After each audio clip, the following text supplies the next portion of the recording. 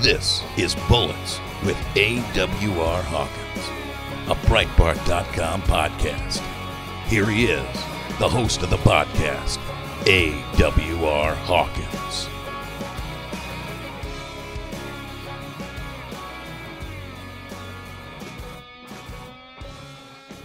Welcome to Bullets with AWR Hawkins, a Breitbart News podcast focused on guns, gun rights, the Second Amendment. You know, each week we sum these things up under the banner of freedom. Won't do things any different this week. That's because an armed citizen is a free citizen. It's that simple. So good to be with you. So good to be free. We'll get right to the news. You know, we have President Trump's Supreme Court nominee, Brett Kavanaugh. This guy is causing some serious problems for the left. And by serious problems, I mean things like I can visualize leftists going in their closets at night, locking the door, and just screaming, just going nuts. Of course, enough of them are in the streets doing that it's not hard to imagine them doing that in their closets, in their homes, at their little cocktail parties. But Kavanaugh, the thing about him that's intolerable to them, and always remember, the left tolerates everything except what it won't tolerate. Always remember that. Kavanaugh is a problem for them because he views the Constitution the way our founders viewed it. Kavanaugh believes the Bill of Rights protects natural rights that are of a cloth, and by that I mean there's not a bastard right. There's not a second-class right. All of the rights are to be protected with vigor. Let's put it that way. So Kavanaugh says that banning a class of arms, quote unquote, is like banning a category of speech, quote unquote. In other words, he understands that if we allow the government to step in on the Second Amendment and say, well, you can own a revolver but not a semi-automatic handgun, or you can own a semi-automatic handgun but not a semi-automatic rifle, he understands that if you do that, that's like the government stepping in saying, well, you can use adverbs but not adjectives. You can use nouns but not proper nouns. See, it's the same thing because all of our rights are of a cloth. All of our natural rights flow through nature, from God via nature. And he understands this. Now, this is dangerous to the leftists because the leftists, be they political persons or academicians or teachers in public schools, whatever they are, the leftists have worked in unity to try to reduce each generation's knowledge of natural rights and the freedom that those rights represent. And someone like Kavanaugh comes along and he still has the modern view. You might even say the pre-modern view. He still believes that our roots are rooted in our Creator, as Jefferson said, our rights, and that those rights are all to be protected with vigor. And so this makes him a tremendous nominee from Trump. I mean, he is absolutely tremendous for you and I, but he is an absolute threat to the left's world view. Folks, other news. This story took place in June, but it didn't get publicized until this week, and it revolves around a Iraqi veteran. That means an Iraqi war veteran who was in New Jersey, lives in New Jersey. His name's Leonard Cottrell Jr. The police came to his house to confiscate his guns. Had he done something with his guns? No. But they had received news that his son, who's 13 years old, had allegedly said something that triggered a report from other students and that he might be a danger or he might be worth investigating, meaning the son might be. So the police came to take the father's guns. And the father told him no. The father said, here's what I'll do. I'll keep my guns outside of the house until your investigation of my son is over. But he didn't hand his guns over. The fact that they even came for his guns, it exemplifies the problem that I've been saying with these red flag laws. See, these red flag laws, and in New Jersey, your governor, Phil Murphy, he signed one of these laws allowing police to confiscate guns. See, with these laws, the son of the gun owner can cause the gun owner to lose his guns. So now, even though the son's only 13, his actions can lead to the confiscation of guns from an Operation Iraqi Freedom veteran who served 3 tours. Now, of course, as I say, the veteran did not give him his guns, and he told them that he figured out they didn't have a warrant to do what they were doing. And the police didn't really argue with him, and he did try to give him some middle ground. I'll store him out of the house until the investigation into my son is over. But, folks, this is the danger. Once you put these red flag laws into place, your rights are in jeopardy. They just are. Don't believe the hype. You know, red flag laws were pushed in reaction to the May 18, 2018 attack on Santa Fe High School in Texas. People pushed red flag laws. We need a way to take guns away from dangerous people, they said. Well, here's the problem. The gunman in that attack was only 17, so he's already too young to buy guns, to possess guns. Turns out he used guns that belonged to his father. Now, is someone going to take his father's guns away because of the behavior of the son? That makes no sense. And if the red flag law had been in place prior to that attack, it wouldn't have made any difference. Because, as I say, the son couldn't buy or possess a gun anyway. These laws end up hurting the law-abiding. That's what they do, all right? But the Iraqi war veteran said, hey, not going to happen. Marion Hammer, former NRA president, current NRA lobbyist. Marion is suing male gun controllers for targeting her with hate and vitriol. Now, I happen to love this because it turns the tables on the left, the sue-happy left. They love suing, don't they? What Marion Hammer says is that she's been targeted by these people since the Parkland school shooting. That was February 14th, 2018. For those of you who may or may not remember, that attacker used a gun that he acquired legally, 100% legally, passed a background check for it and everything. Yes, the very background check that Gabby Giffords tells us will make us safer. He passed that background check, acquired a legally manufactured gun in a legal manner. I can't say legal enough here.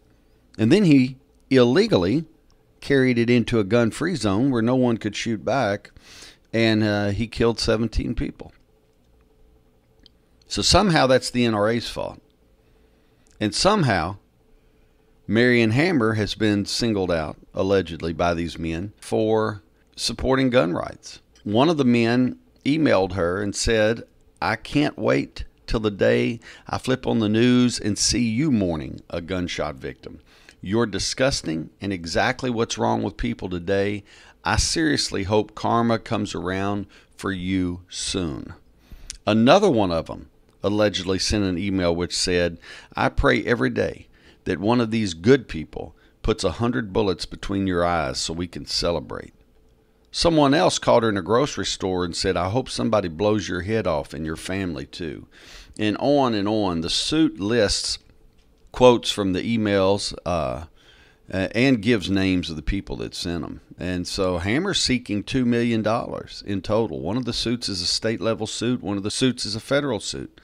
She's seeking $2 million. Now look, folks, here's the deal.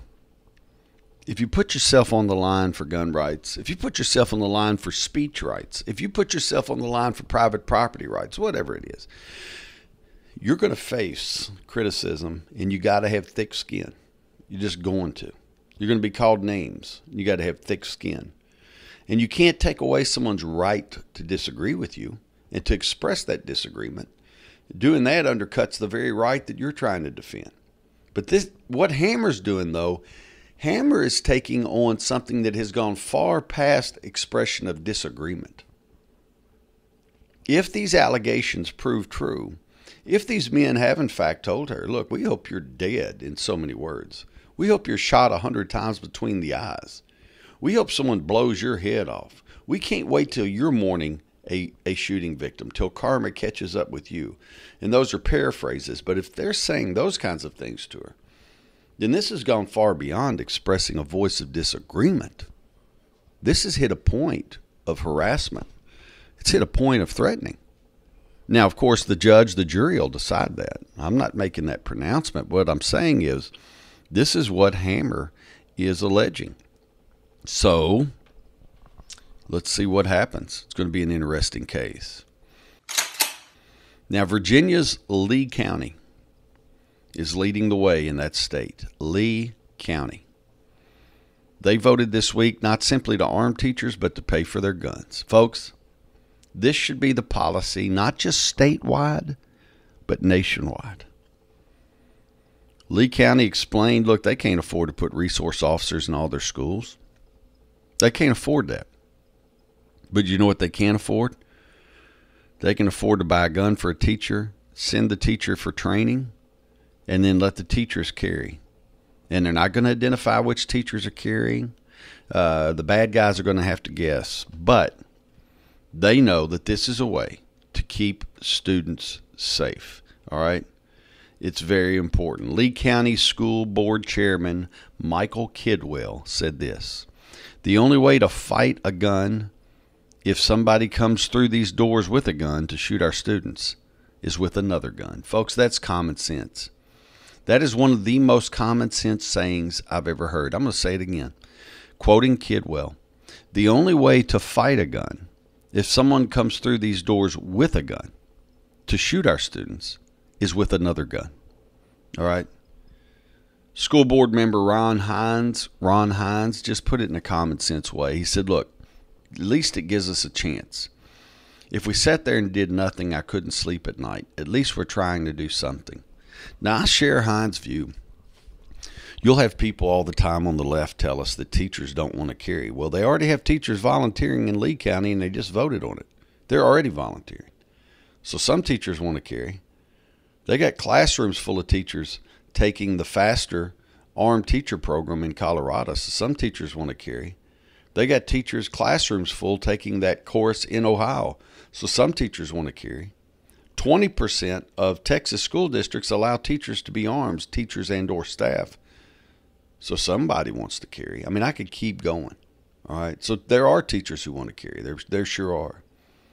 And isn't it horrendous? Isn't it horrendous when we read about a school shooting and the student has opened fire in a gun-free school and teachers were killed? And you think about it, they didn't have a chance. They didn't have a chance. All they could do was throw an eraser or a pencil or a book, neither of which is enough to stop a bullet or a gunman. Why don't we give them a chance, folks? Give them a chance by letting them be armed. People go, well, you know, they're not hired to be police officers. They're not hired to shoot guns. They're hired to teach. That's all true. That's all true. But if you think about each of you who are concealed carry permit holders, whatever your occupation is, you weren't hired for that occupation to be armed either. You weren't hired for that occupation to do this and carry a gun and defend that. You weren't. But you do that because you understand your life is in your hands, and it is up to you. It is up to you.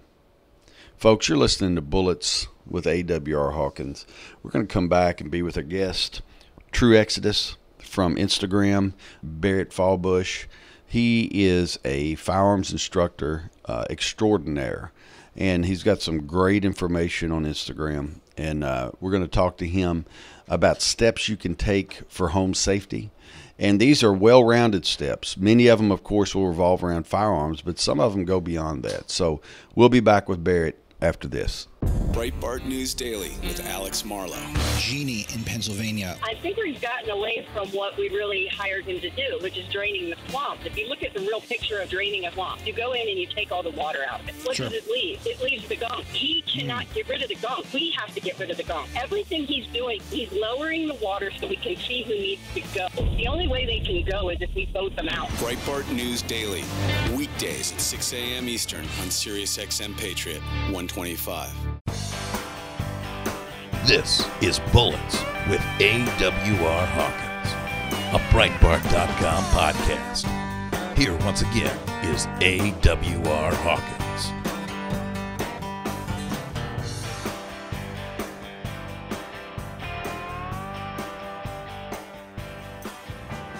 Folks, welcome back to Bullets with AWR Hawkins. Listen, we got a guest this week, Baret Fawbush.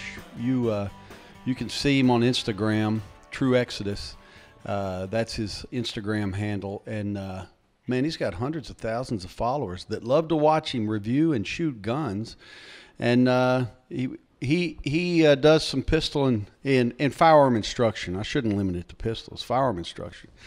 So we're going to talk to him about a few things. Baret, so good to have you on. Hey, no, I appreciate the opportunity of being on.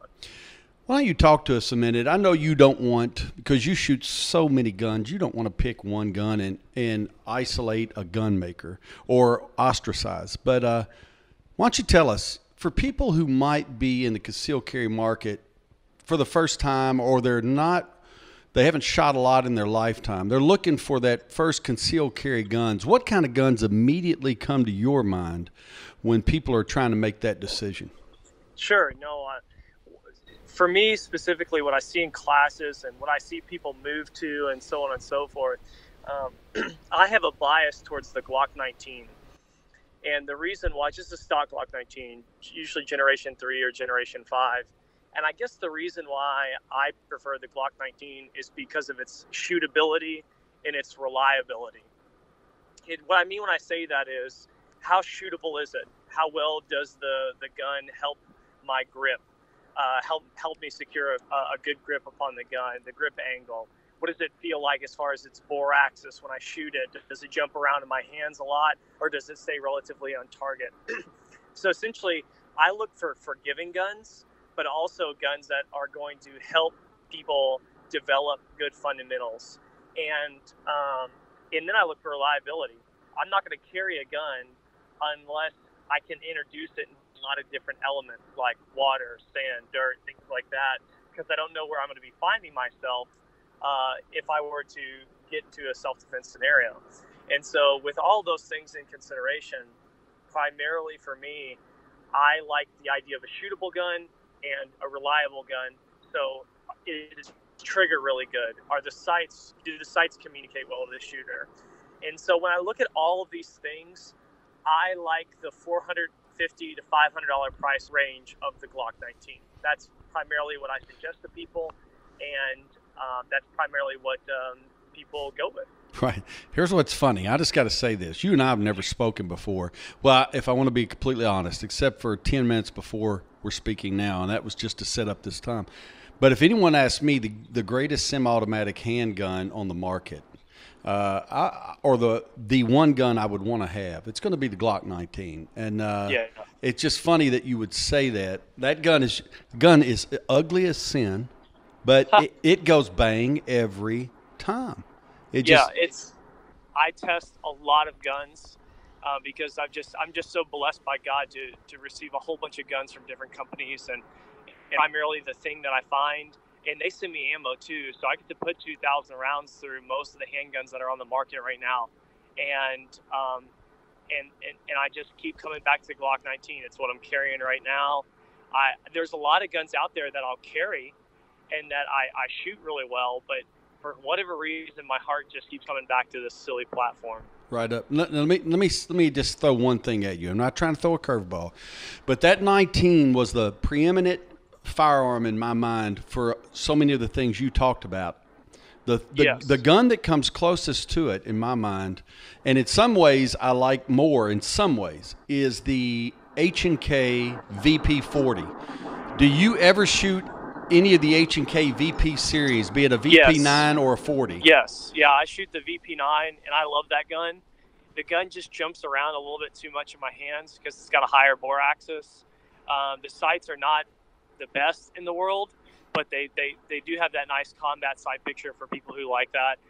But I think the biggest things about it are just the ergonomics, right, and the trigger is what makes that gun just really shootable. So you put that in people's hands, they love it because they're accurate with it, and they can hit what they're aiming at. But it's harder to get those rapid follow-up shots. Right. Now I will say that the VP9 and the P30 are both guns that my wife and myself are very familiar with, and we use to defend our homes. Right. So we trust the reliability in the home, but for a carry gun, It's a little bit bigger. It's a little bit more bulkier than I tend to like. Right. And now I have the VP40, and I took the stock sights off, and I put on some of the True Glow sights that are day and night sights. Yes. And I'm going to tell you what, that is an incredible weapon. I'm just going to say, I mean, it is incredible. But I do understand the things you're pointing out. It just happens to fit my hand perfectly, you know. Now, a Glock being aside from a Glock, I absolutely love, and I swear by them. I used to never do this, but the Walther PPQ M2 is by far the most reliable, underrated gun. If I did not carry a Glock 19, I'd carry a Walther PPQ M2. Right. Now, I carry a Walther PPS M2, and I happen to love that gun. I love the PPS series as well. They did a great job reworking the grip so that it fits your hand so well. Great job. Now, look, Baret, here's what I want to ask you. Sure. Let's say we have some folks, they're trying to figure out home defense. They want to protect their family. I don't know that we focus on this enough. And what would you say? What are not just 1 point, not just two, but maybe 3 or 4 points you could list, or things that would immediately come to your mind from firearm selection to whatever you want to say, but points that fathers or mothers and fathers and mothers should think about for home defense? Well, primarily for me, the first thing I think about is just, can people get into the home? And so I like to think about doorways and windows, things like that. And essentially, the average home intrusion happens in less than 2 seconds. So it doesn't take a lot to get through most people's doors or windows of how they currently have them set up. So I like the idea of making sure you have really sturdy doors, making sure you have reinforced doors, things like that. Making sure that the family has a lock plan. And what that is my son knows, and it gets really annoying now as he's 5 years old, that he'll shut the door and lock it even though he knows dad is outside. And that annoys me because I go to open up the door and it's locked. So my children and my wife know that when a door shuts, the door's locked. And simple things like that are often overlooked. But that would be one thing I would say. The second thing I would say, as far as just home defense is concerned, is ensuring that you have, a readily available weapon. We tend to keep our guns in the safe, and because, for whatever reason, when we come back, we take the gun off and we put the gun someplace else. So if the gun is in a safe, I would recommend either carrying a firearm on you in the home, or I would recommend carrying a gun or having a gun stowed away that's easily accessible. On top of this point comes another point. I have a 3 and a 5-year-old, and my children know you never touch a gun. They understand the extreme and dire consequences if they were to touch one of me, spanking them, to their brains fall out. But aside from that, we don't carry around the chamber in our home. So I carry around the chamber on my person, but when we come home, magazine comes out, round comes out, round sticks itself back into the magazine, and the magazine goes back in the gun, and the chamber's empty. And we do that for, just conscientious awareness that, the gun's loaded, but it's quickly able to be put into that loaded position, but it's relatively safe and inaccessible for our family. I'm staying with your train of thought, but I want to make a point. It is much easier to work in action than it is to open a safe, retrieve a gun, and work in action. It is. And I mean, that's important. And so oftentimes, remember, kids have very limited perception of their surroundings because they're smaller and they can't see over things like that.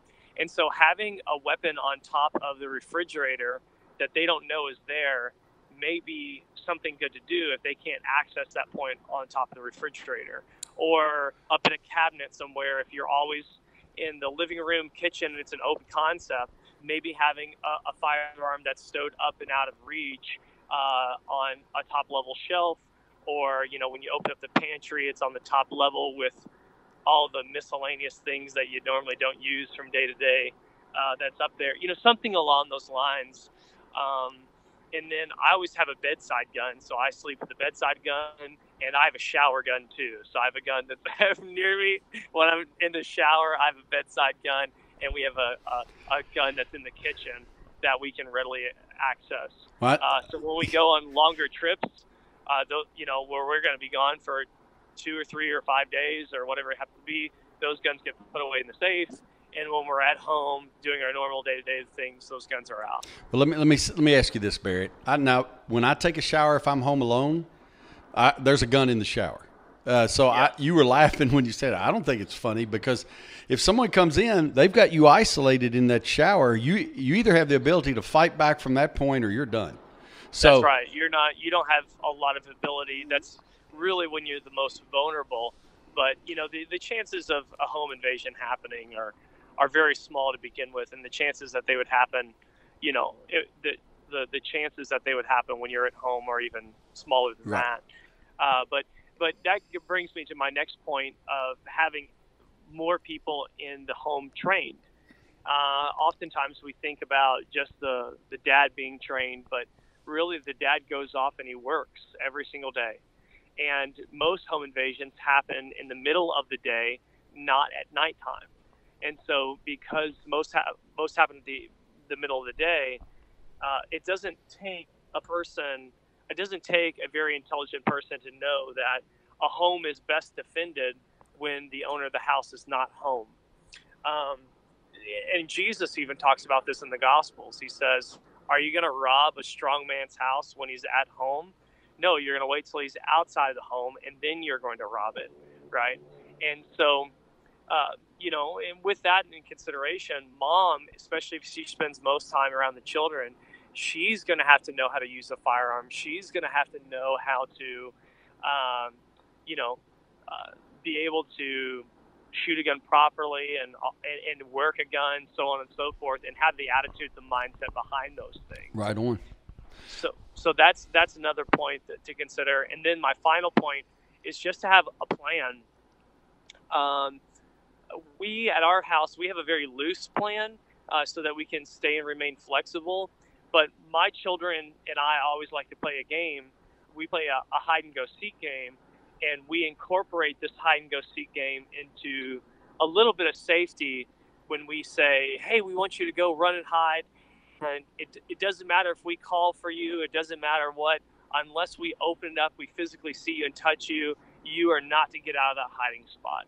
And so we have that right there for when we communicate that if something bad were to happen, or if someone's in the house, you hear somebody else's voice that's not supposed to be there, and you don't know where mommy and daddy are, to go and to just run and hide, and mommy and daddy will come find you. And we've never had to implement that. Nothing like that has ever taken place or happened, but that's something else that we consider. And then we're also starting to work our children on medical, the understanding of what a tourniquet is, why we'd have to use a tourniquet, talking a little bit about how blood needs to stay in the body and it can't come out.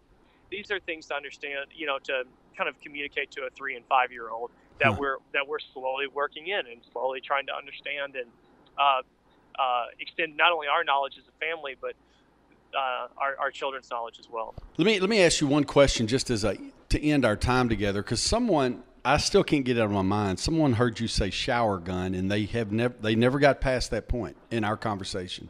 Yeah. And when you have a shower gun, does that mean you have a stainless steel weapon in there that will not rust? Does that mean no, goodness, nothing like that. I'm just saying, explain what you mean when you say shower gun, because people are going to wonder. So I have a gun that that exists right in my pantry. That's right next to the gun, and that's where we keep our towels and things like that.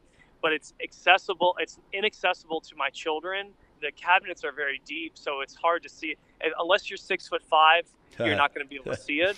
And it exists up there, and I know that it's a shower gun, meaning that I know that if I were to have to grab the gun with wet hands, I could rack it. I know I could use it, and if water were to get on the gun, I know that it'll shoot submerged. I know that those different types of right things. Right on.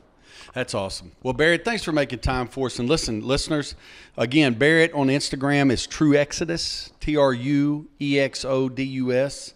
And I was just going to encourage people to just go out and get training. We scour the internet for resources and as much information as we can.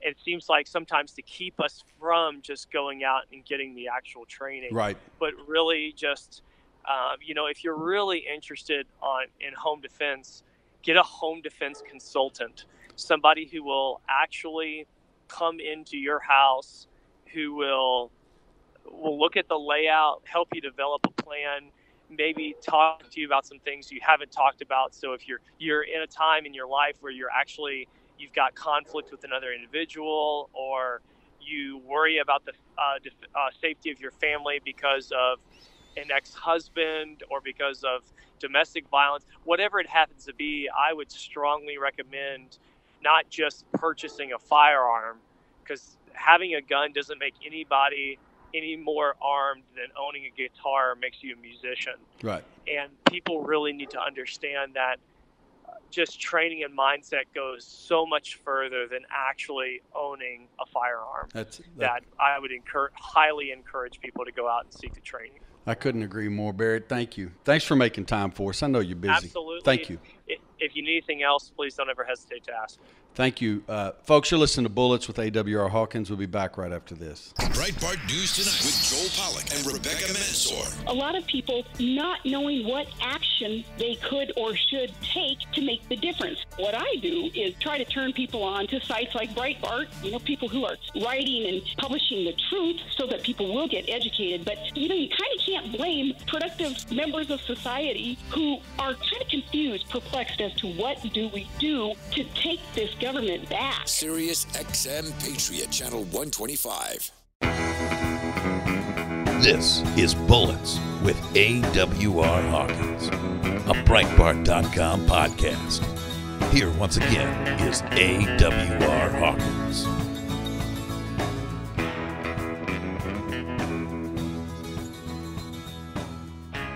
Welcome back to Bullets with AWR Hawkins. Folks, I wanted to just talk to you a minute about what Baret said. You may have heard me giggle when he mentioned a shower gun, and the reason I giggled is because I take a gun in the shower with me every now and then.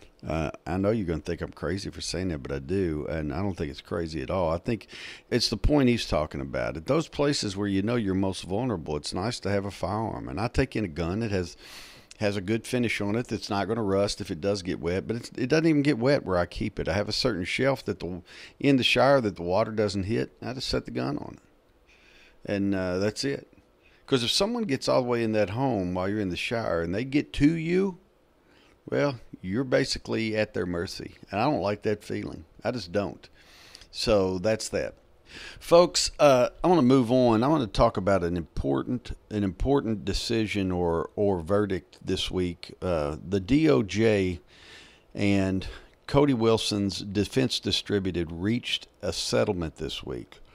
Now, I'm going to give you some background, especially for those of you who are new to the podcast or to Breitbart. You may not know the background, but in 2015, Cody Wilson's Defense Distributed and the Second Amendment Foundation brought suit against Obama's DOJ because the DOJ had shut down Cody's share ability. And by that I mean this.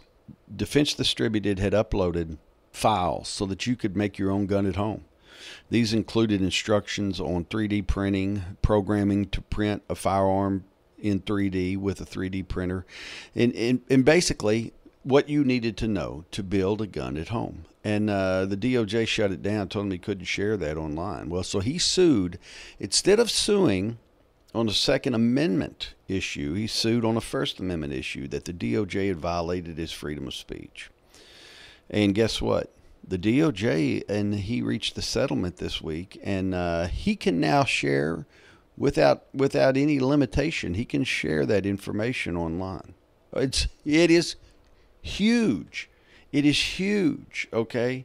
The Second Amendment Foundation founder and executive vice president Alan Gottlieb said this. He said, "Not only is this a First Amendment victory for free speech, it is also a devastating blow to the gun prohibition lobby.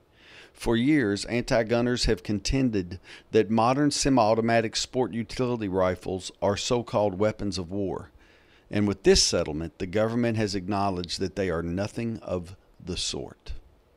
Now think about that.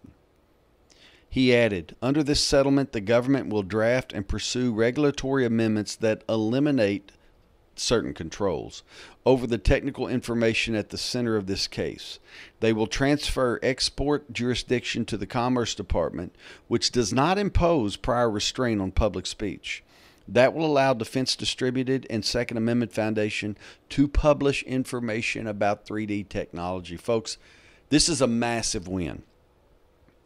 The only way I know how to express this is this, that if the Democrats get control again, if they control the country again the way they control, let's say, California right now, and they ban this class or that class, or they do whatever, I'm not going to get into those things, but their gun control gets ramped up, you can make your own gun at home. That's what you're finding out. If you're not barred from having a gun, I mean, if you're an otherwise legal gun owner who is faced with so many hoops to go buy a gun at the sporting goods store, you can just buy your gun at home. Make your gun at home, excuse me. I spoke with Cody Wilson about the settlement after it was reached. Here's what he said. "Our culture will not just be preserved, but will have new life in the internet. The age of the downloadable gun has formally begun." I'm going to read that again. "Our culture will not just be preserved, but will have a new life in the internet. The age of the downloadable gun has formally begun." That's phenomenal. And I believe Cody's 100% right. He's 100% right. Listen, folks, we had a guy this week who tried to break into his third home, allegedly tried to break into his third home, and it didn't work out good for him. He got shot a number of times. I believe the way the police worded it is he got shot a few times. All right. Now, this took place in Richmond, California. I believe he had tried to break into 2 homes. It was unsuccessful. Got through a window in the third home.